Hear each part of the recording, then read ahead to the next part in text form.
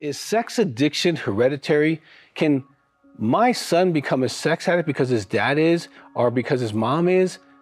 Are my children destined or doomed to be a sex addict because mom and dad are a sex addict? That is a big question. I want to wrestle with you with that because there's not a lot of direct research on this, but I've been seeing about 5,000 sex addicts and their families, both men and female sex addicts. I've written many books, one called Beyond the Bedroom for Adult Children of Sex Addicts, and it shows a lot of research on adult children of sex addicts, when they find out, how they find out, what they find out, how it affects them.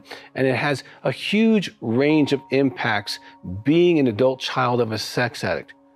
But is it genetic? Are they doomed? Well, I want to talk about that because I can't tell you how many times sex addiction runs down families, much like alcoholism runs down families. But is it genetic? Probably not. Okay.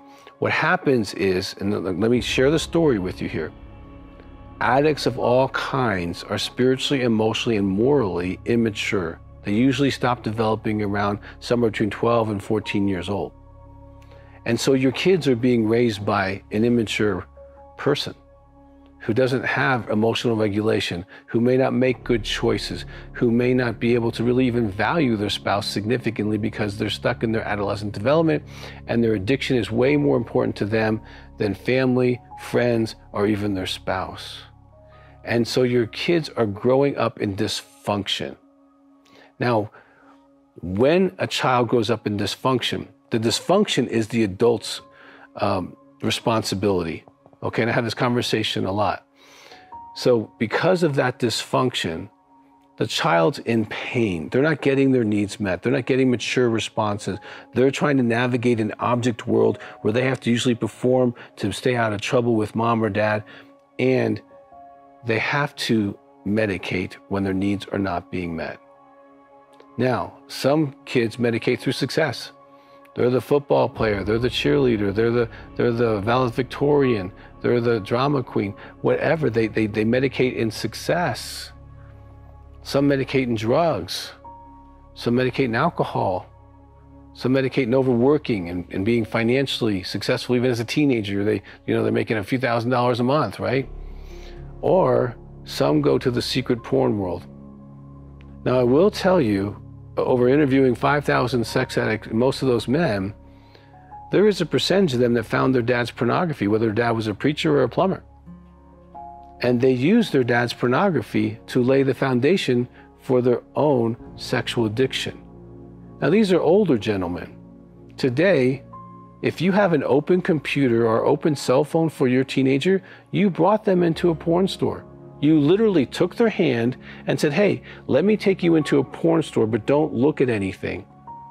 So I would encourage you, if you're concerned about your children, go to our website and get the porn blocker and get porn blockers on every device, your phones, your TVs, and your computers. Otherwise, you're setting up an environment where a child is in pain because their dad's an addict or their mom's an addict, and then you're giving them a porn store and you're saying, don't look at it. That is irresponsible. So if you already have sex addiction in your family, you want to be super protective about that. Like in my gene pool, alcoholism's there. My kids have never seen alcohol in my house. I haven't had a drink in over 40 years because I know that I'm susceptible to that.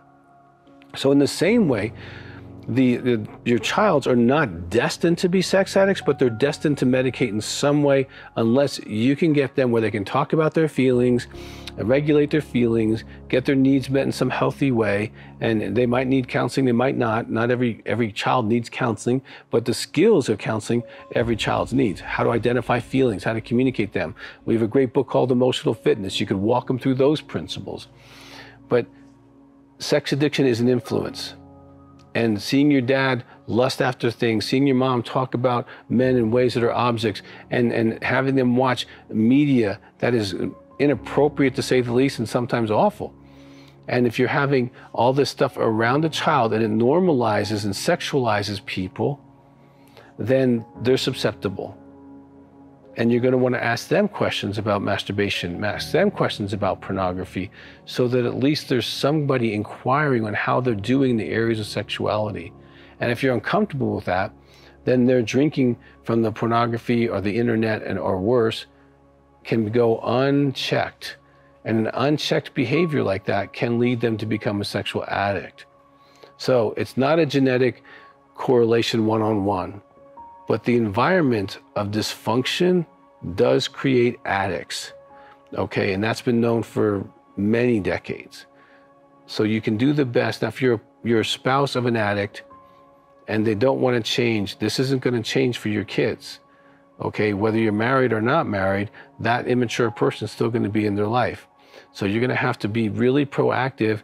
We have a thing called Born for War for guys.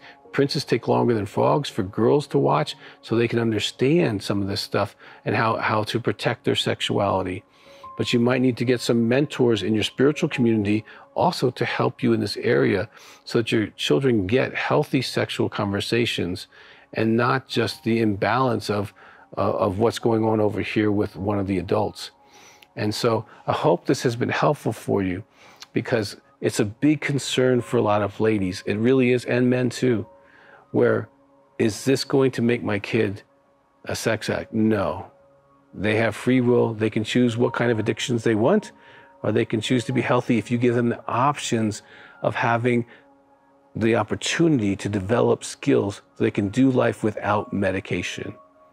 So if you've yet to subscribe to our channel, I really encourage you to do that. We have lots of helpful information. And the comments box is there for you to ask a question. So please do that.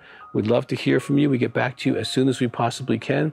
And I hope today has encouraged you and given you hope that the parents don't determine the future of the children, but they can help heal what has been broken.